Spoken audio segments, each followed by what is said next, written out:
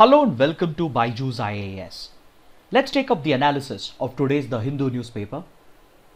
The Bureau of Police Research and Development, which is under the Ministry of Home Affairs, has issued a set of guidelines for law enforcement agencies in order to help them detect and identify fake news. This is a specific set of guidelines that has been issued by the BPRD in order to curb the impact of fake news in spreading panic, hatred, and communal violence during the COVID-19 pandemic. But before we look at these guidelines, first let us understand what is fake news. See, fake news is any piece of information that has been deliberately falsified, misquoted, misrepresented, or taken out of context with malicious intent. For example, genuine facts could be falsified deliberately in order to harm the reputation and image of a popular leader. Or an old video could be doctored and taken out of context deliberately in order to spread propaganda and stereotypes against a particular community. Or an old photo could be edited and photoshopped in order to harm someone's reputation. So such falsification or misrepresentation of actual facts is known as fake news. The objective behind spreading fake news is to spread propaganda, spread misinformation, or to cause social unrest in order to extract financial or political benefits. Now the question is, who are the ones spreading fake news? See, fake news could be spread by both state agencies and as well as non-state actors. If you look at state-sponsored fake news, for example, your own government and its intelligence agencies could be spreading fake news and propaganda in order to gain political benefits. Or a hostile government and its intelligence agencies could be spreading fake news and misinformation in order to gain a strategic or tactical advantage over the target countries. So when state actors are involved in spreading fake news, propaganda, and misinformation, it is generally referred to as information warfare or psychological warfare. Then fake news could also be spread by non-state actors such as terror outfits in order to cause social unrest and spread communal violence. The same could be done by radical religious organizations as well in order to promote religious propaganda and spread hatred against other communities. This could also be done by a private company in order to ruin the reputation of a rival company. Media outlets as well might resort to spreading fake news in order to increase their TRP ratings and readership. Fake news could also be spread by anti-social elements for financial benefits or to cause unrest and cause nuisance in the society. See, spreading rumors and fake news with malicious intent for the sake of one's personal benefit is as old as the human civilization itself. But with the evolution of mass media, there has been an exponential increase in the reach and impact of fake news. In the 19th century and the earlier parts of 20th century, print media such as newspapers and magazines and radio were the preferred platforms for spreading fake news and misinformation. Then with the introduction of electronic media, that is television, especially 24/7 news channels, fake news found a more convenient platform. But the menace of fake news acquired alarming proportions with the advent of social media. With the advent of mobile communication and internet, fake news has acquired a new dimension. As mobile phones and internet became cheaper and as their reach increased across the world, we saw the evolution of social media platforms such as Facebook, WhatsApp, etc. So over the last 1 decade, these platforms have become the preferred medium for spreading fake news. And the threat posed by fake news to peace and stability in a society and to a country's internal security has increased exponentially with the advent of social media because these platforms have provided unprecedented reach to fake news and they have exponentially magnified the real world impact of fake news. Now let us look at a few fake news incidents that have affected the social stability and internal security of India. In 2012, there was a fake text message that went viral in southern parts of India, which alleged that Muslims in South Indian cities would be attacking northeastern migrant workers who are residing and working in South Indian cities. This fake message was motivated by a communal riot that had occurred in Assam, and this fake message had a real world impact and it led to the overnight exodus of northeastern people from South Indian cities. Then over the last couple of years, a fake WhatsApp message has been doing the rounds that refers to a child lifting gang involved in kidnapping and murdering children. This fake message has spread across India, and it has led to numerous incidents where people or the natives of rural areas and tribal areas have taken law into their own hands and they have lynched any suspicious looking person. According to various reports, more than 100 people have been lynched and killed in this manner as a result of this fake WhatsApp message across India. Now, during the COVID-19 pandemic, we have seen that a few fake videos and doctored videos have been doing the rounds, which have been trying to target the entire Muslim community, especially Muslim fruit vendors, by exploiting the negative sentiments surrounding the Tablighi Jamaat event.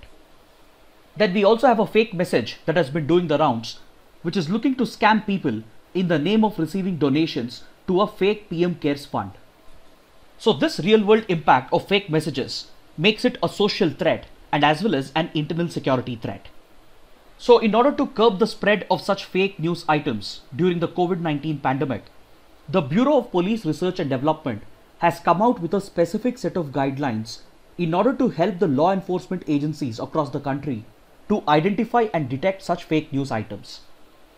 The BPRD has pointed out that the spread of such fake news will further spread panic in the society, create hatred between communities, and lead to communal polarization. In these guidelines, the BPRD has flagged a few digital news platforms which have been deliberately spreading fake news and misinformation in order to increase their TRP ratings and readership. See, with the evolution in technology, it is not just facts, photos, articles, videos, and audios that are being doctored, but we are also witnessing the creation of an entirely fake video using artificial intelligence and machine learning known as deepfakes or deepfake videos. These deepfake videos appear to be so authentic that it is almost impossible to distinguish them and identify them. So the BPRD has come out with the following set of guidelines in order to help law enforcement agencies detect and identify fake news items. In these guidelines, the BPRD has given highest priority to verification and authentication of every suspected information. These guidelines call upon the law enforcement agencies to cross-check any suspicious article, information, pictures, audio files, etc. with trusted sources such as the Press Information Bureau, trusted media outlets such as the Hindu itself, or fact-checking platforms such as reporterlabs.org or the Trusted News Initiative. We have discussed in a previous session that Trusted News Initiative was launched by BBC in association with other trusted media outlets from around the world, including the Hindu from India. Apart from cross-checking the facts and the information with trusted sources, the guidelines call upon the law enforcement agencies to verify the credentials of the author. A basic background check should help the law enforcement agencies to establish the credentials of the author. Then the guidelines also ask the law enforcement agencies to rely upon simple techniques such as carrying out a Google reverse image search in order to verify the authenticity of an image, and also to look for obvious clues in fake articles such as incorrect language, grammatical mistakes, etc. Because research has shown that most fake news articles have authors with questionable credentials, and these articles also contain a lot of spelling mistakes and grammatical mistakes. So by using these guidelines, the BPRD is calling upon the law enforcement agencies to quickly identify and detect fake news items and to pursue legal action against these elements under various provisions of the law. Now let's take up an article from page number 8, which deals with the border dispute between India and Nepal. See, yesterday we spoke about the inauguration of a new link road by the Indian government that passes through the Kalapani region and Lipulekh Pass on the Indo-Nepal border in order to create a shorter and faster route to the Kailash Mansarovar Yatra in China. As soon as the project was inaugurated by the Indian side, the government of Nepal has raised an objection to it because according to the Nepali government, India has breached a commitment that it had made under a 2014 agreement. So this development gives us an opportunity to look at the border dispute between India and Nepal in detail. See, India and Nepal have border disputes at two locations, one at Kalapani and second at Susta. See, the Kalapani border dispute is centered over here on the borders between Uttarakhand and Nepal. This border dispute traces back its origin to the Treaty of Sugauli, which was signed in 1816 between the British East India Company and the Kingdom of Nepal, that was the Gorkha Kingdom. This treaty was signed at the end of the Anglo-Nepalese War, and as per this treaty, the Kali River was identified as the boundary between British India and Nepal. The Kali River, which originates in the Himalayas, is also known as the Sharda River or the Mahakali River, and it has a number of tributaries in the upper reaches. So Nepal has claimed that a tributary of the Kali River, which lies to the west of Kalapani, marks the boundary, and hence it claims the entire Kalapani region as a part of its territory. Whereas India claims that a tributary of the Kali River that lies to the east of Kalapani as the western boundary of Nepal, and hence India claims that Kalapani belongs to Indian territory. But this disputed territory is currently under Indian administration, and it is a part of the Pithoragarh district in Uttarakhand. So Kalapani, the Kali River and the strategic Lipulekh Pass lie on the route to Kailash Mansarovar Yatra, and hence India claims that the strategic Lipulekh Pass is located at the tri-junction of India, Nepal and China. But Nepal has always rejected this claim of India, and it says that the Lipulekh Pass is located on the border between Nepal and China only because the Kalapani region belongs to Nepal. So this border dispute has not been settled between the two countries over the years, and hence it continues to remain a standing border dispute. But now that the Border Roads Organization of India has constructed a road between Darchula and the Lipulekh Pass in order to create a shorter and faster route to the Kailash Mansarovar Yatra, Nepal has raised an objection against this project. And also remember that the Kalapani region and the Lipulekh Pass are strategically important for India because India has a very strong military presence in the region that faces the Chinese forces that are deployed at the border.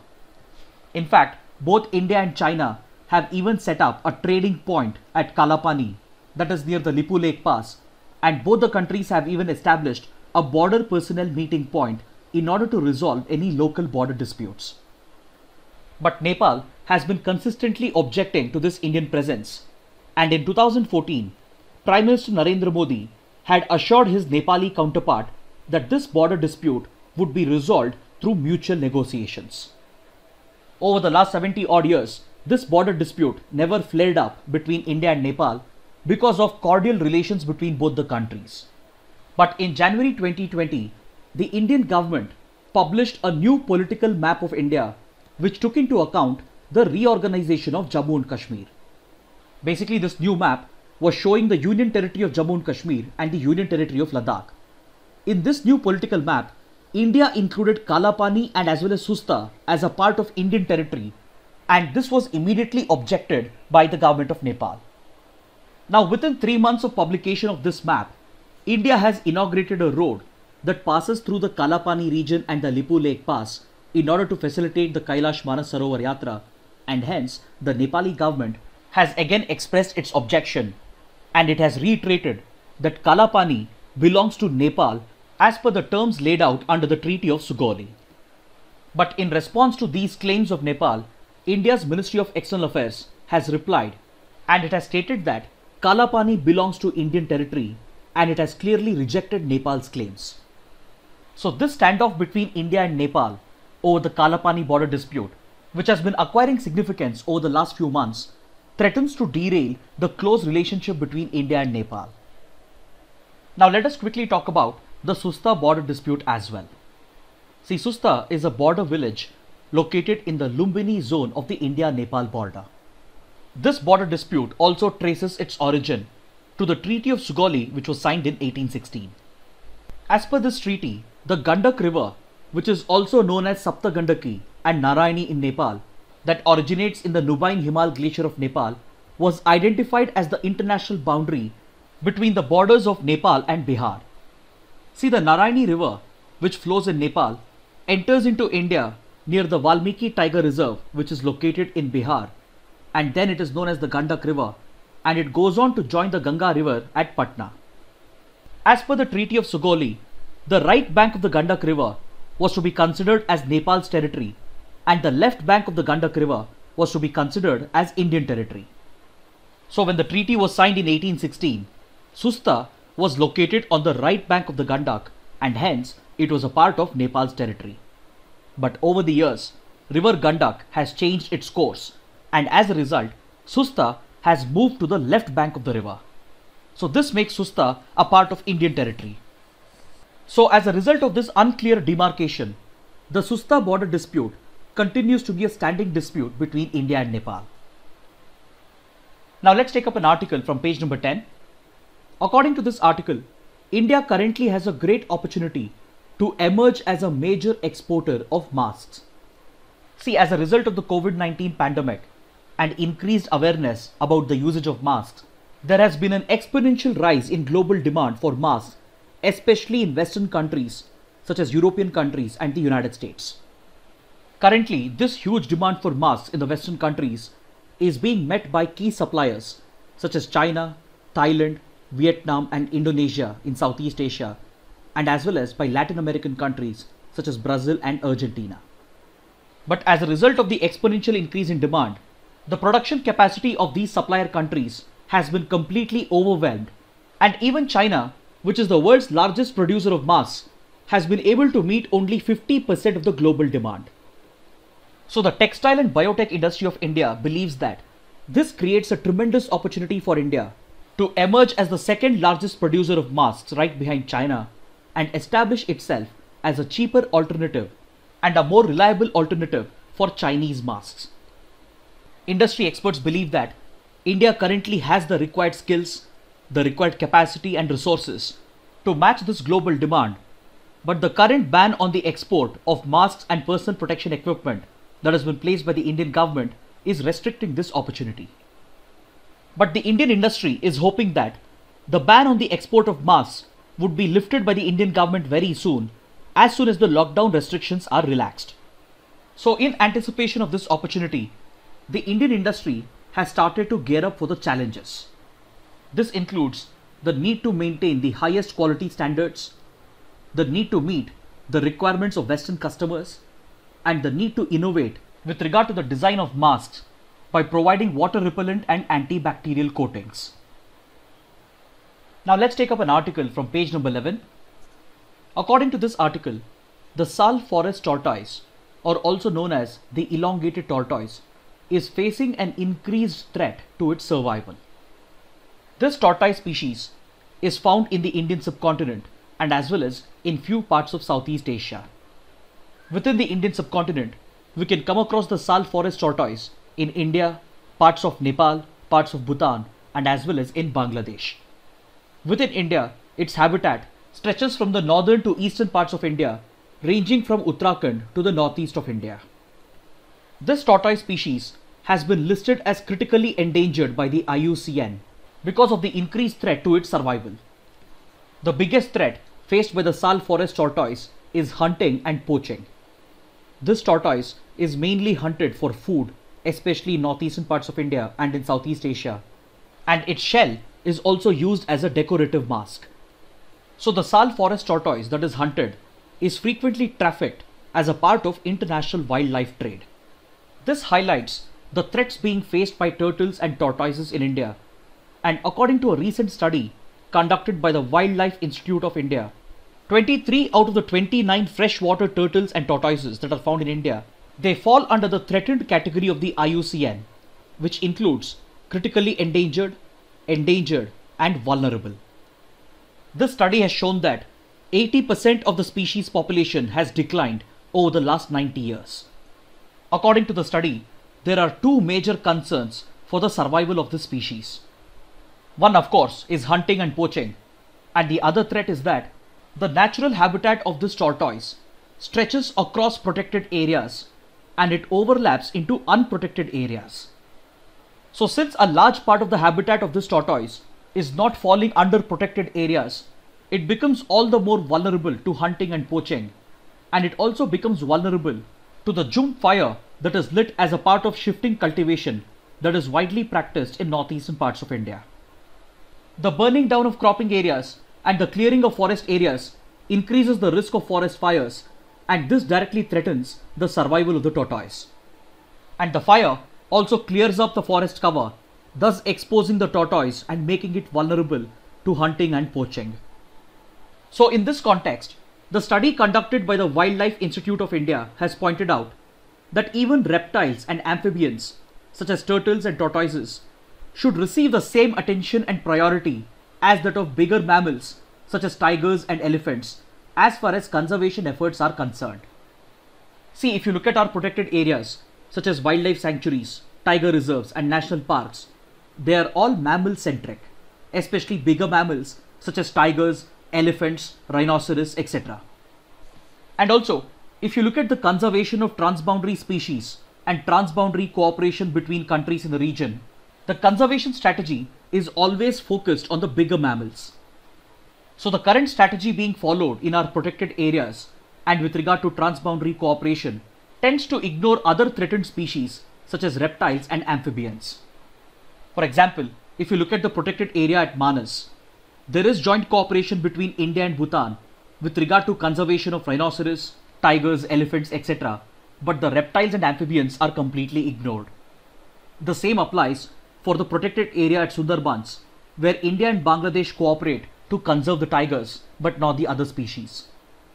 So experts at the Wildlife Institute of India have said that even threatened reptiles and amphibians, such as the Brackish Water Turtle, or also known as the Batagur baska or the Northern River Terrapin, which is distributed across India and Bangladesh and listed as critically endangered, should receive the same attention and priority as that of bigger mammals such as tigers and elephants. Now let's take up an article from page number 12, which evaluates the PM CARES Fund that was established by Prime Minister Modi on the 28th of March in order to sponsor the efforts of the Government of India against the COVID-19 pandemic.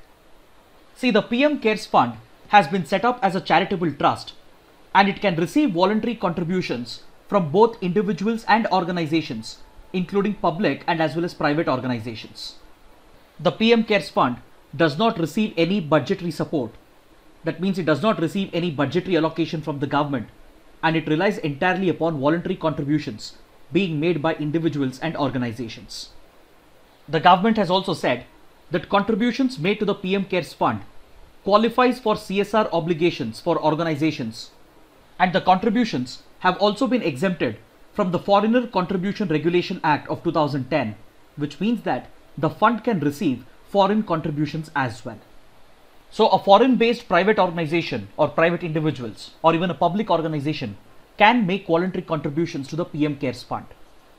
This exemption granted under the Foreigner Contribution Regulation Act has triggered a controversy because just a couple of years ago, when Kerala witnessed massive floods in 2018 and 19, the central government had refused to receive any foreign aid by citing the provisions of the Disaster Management Act, which empowers the centre with discretionary powers to decide upon accepting foreign aid and donations for dealing with disasters and calamities.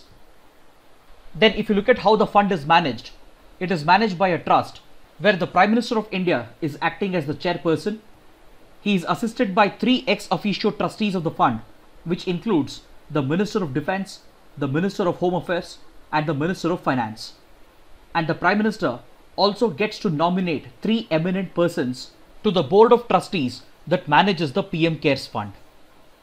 After Prime Minister Modi announced the establishment of the PM CARES Fund, it generated a controversy and drew attention to another fund that is already under the Prime Minister, which is the Prime Minister's National Relief Fund or PMNRF.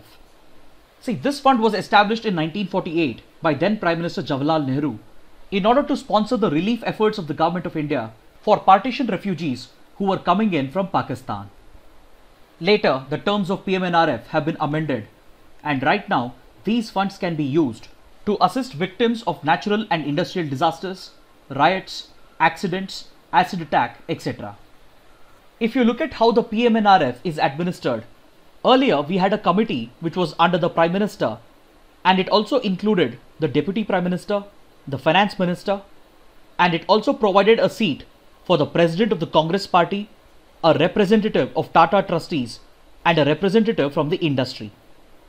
But in 1985, this committee entrusted the management of this fund to the sole discretion of the Prime Minister, and currently the PMNRF is being administered through the Prime Minister's office itself. According to available data, the Prime Minister's National Relief Fund already has accumulated around 3,800 crores, which is lying idle, and this has led to questions from opposition parties and critics as to why the Prime Minister chose to establish a new fund instead of making use of the already available funds under the Prime Minister's National Relief Fund. Apart from this, opposition parties and experts have raised a number of other concerns as well with regard to the PM Cares Fund. Their first concern is that the establishment of a separate fund under the Prime Minister might affect the flow of relief funds to similar funds that exist under the Chief Ministers of state governments. So according to them, this might hamper the relief efforts that are being organized by the state governments. Apart from this, there is still no clarity whether the PM Cares Fund falls under the ambit of the RTI Act and the Comptroller and Auditor General. For the time being, the government has clarified that the PM Cares Fund would be audited by independent auditors and not the CAG. So this has led to questions over the opaqueness of the fund with regard to the identity of the donors and the manner in which the money would be spent. Now let's take up an article from page number 12. See, it is well known that migrant workers and interstate workers have gone through immense suffering as a result of the lockdown. We have all heard of unfortunate stories of migrant workers struggling for food and shelter and walking thousands of kilometers and losing their lives in the process. In the context of this grave crisis being faced by the migrant workers and the interstate workers, the article tries to evaluate the protection that is offered to migrant workers and interstate workers under the Inter-State Migrant Workmen Act of 1979. It tries to compare these provisions with the provisions that have been proposed under the Occupational Safety, Health and Working Conditions Code that was introduced in the Parliament in 2019. See, this proposed code seeks to subsume 13 labour laws, and it seeks to simplify the labour laws and introduce labour reforms.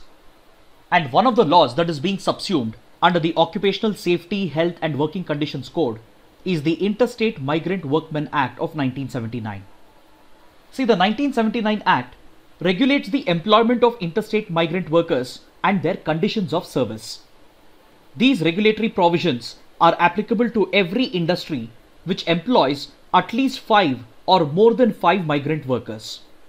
These provisions have been made applicable not only to the employers but also to the contractors who employ migrant workers.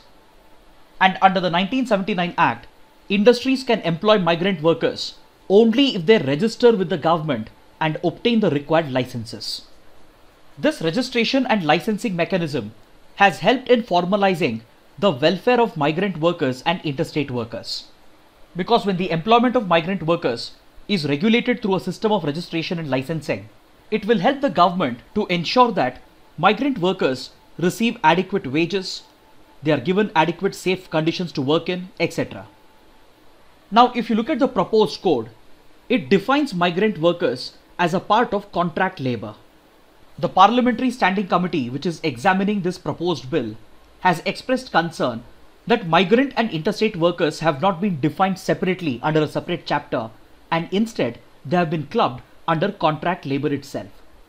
So the concern that has been expressed by the Parliamentary Standing Committee and as well as by few experts is that this change in definition might have an impact on the welfare of migrant workers and interstate workers. But on the positive side, the proposed bill also provides for a system of registration and licensing. This again helps in strengthening the formalization of welfare of migrant workers, and in fact it expands the scope of welfare for migrant workers. The new law not only provides for registration and licensing of these establishments, but it also mandates the working hours, the minimum wages, the basic facilities, etc. And more importantly, it provides for a displacement allowance and a journey allowance to migrant workers in case of closure of industries. So the proposed new law definitely has a set of advantages, but there are a few concerns that have been flagged by the Parliamentary Standing Committee. The column also highlights the concerns that have been expressed by trade unions with regard to the possibility of having a single unified law in the place of a separate law that provides protection for migrant workers and interstate workers and ensures their welfare. Trade unions are worried that having a unified law might affect the welfare of these workers. Trade unions believe that having a separate legislation will better secure the rights of these workers. But however, please note, the article fails to highlight the concerns and the viewpoint of the industry and the government. Because like I said, the proposed law definitely has a number of progressive provisions and it will definitely help in introducing much needed labor reforms into the Indian industry. Now let's take up the practice questions. Which of the following statements are correct? A monopoly is a group of producers of a good or service coming together in order to regulate supply and fix prices. The second statement says a cartel refers to a single group or company whose product offerings completely dominate a sector or industry. It describes an entity that has total or near total control of a market. See, both the statements are incorrect because the definitions have been interchanged. So the correct answer is option D, neither 1 nor 2.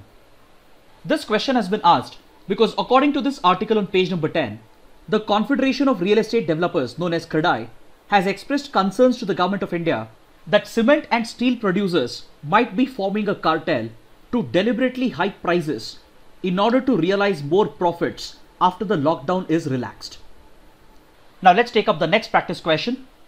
VE Day or V-Day, or also known as Victory in Europe Day, that is celebrated across Europe, marks the unconditional surrender of Nazi Germany, marking the end of World War II in Europe. Option C is the right answer.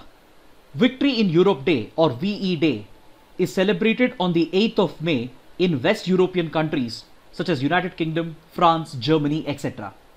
Whereas Russia and a few East European countries, they celebrate V-Day on the 9th of May. This celebration marks the unconditional surrender of Nazi Germany and the defeat of Nazi Germany, which brought the Second World War in Europe to an end. This question has been asked because according to this article on page number 9, Victory Day celebrations in Russia has been affected as a result of the COVID-19 pandemic. Now let's take up the next practice question. Which of the following statements are correct? The Anglo-Nepalese War, also known as the Gorkha War, was fought between the Kingdom of Gorkha and the British East India Company. The second statement, the East India Company was supported by the Garhwal Kingdom, Patiala State and Kingdom of Sikkim in its fight against the Gorkha Kingdom. The major cause for the conflict was the refusal of the Gorkha Kingdom to allow the East India Company to trade with Tibet via Nepal and the expansionist tendencies of both. All the three statements are correct. Option D is the right answer. Now let's take up a practice question from the 2017 prelims paper. Who among the following was or were associated with the introduction of Raitwari settlement in India during the British rule? Was it Lord Cornwallis or Alexander Reed or Thomas Munro? The correct answer is option C, 2 and 3 only. Both Alexander Reed and Thomas Munro were associated with the Raitwari settlement. This system of taxation was jointly developed by Alexander Reed and Thomas Munro. It was later implemented by Thomas Munro when he became the governor of Madras province. Under the Raitwari settlement system, the British government would directly interact with the farmers and collect taxes directly from them based on the assessment of the land that was being farmed by the farmers. So the correct answer is option C, 2 and 3 only. Finally, let's take up a couple of mains practice questions. The first question, the rising menace of fake news poses a grave threat to the country's internal security. In this context, evaluate the recent guidelines issued by the Bureau of Police Research and Development for law enforcement agencies. The second question, the Kalapani border dispute between India and Nepal has the potential to derail the close and strategic ties between the two countries. Discuss. So kindly write an answer to these questions and post your answers in the comment section below. So this concludes our discussion for the day. Thanks for watching.